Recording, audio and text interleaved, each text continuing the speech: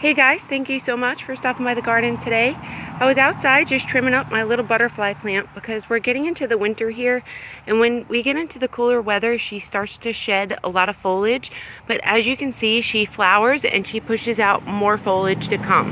So these are all side branches she's starting to get, and you can see I've already cleaned up half of the plant already.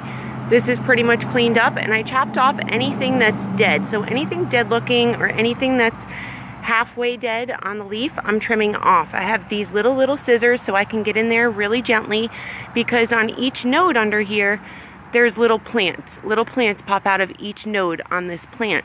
And I'm not sure the exact name of this. I haven't found that out yet. So if you guys know, I'd really appreciate your help on that. I can't find the name of this plant anywhere.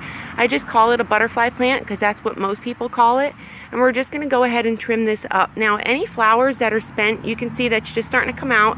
These have come out and they're not all the way open yet. We're gonna get rid of all this dead stuff in here, trim it off really gently with our scissors here, and we're gonna have a nice plant left. We're going to feed with some Dynagrow Grow. It's a 795, and that's my nutrients. This way all the foliage we're plucking off of here, she will have that nutrients, you know, after we trim, so she can go ahead and grow again. We definitely want to keep her growing. We don't want to just cut a bunch of foliage off and then not give her any nutrients to come about. And when you're cutting, just make sure you're not cutting the little leaves off popping out like that. They will pop out of the sides.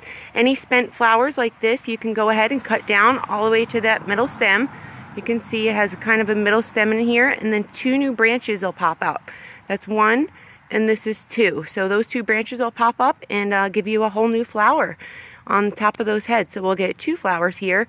We're going to go ahead, take all this foliage off right here, trim around it, and we're good to go.